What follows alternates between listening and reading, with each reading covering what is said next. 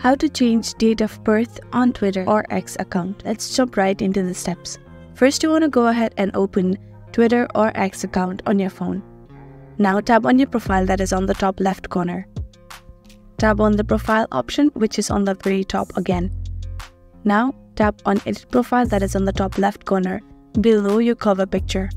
Tap on birth date from where you can change your birth date. Note that you can only change a few times. Make sure you enter the age of purchasing account.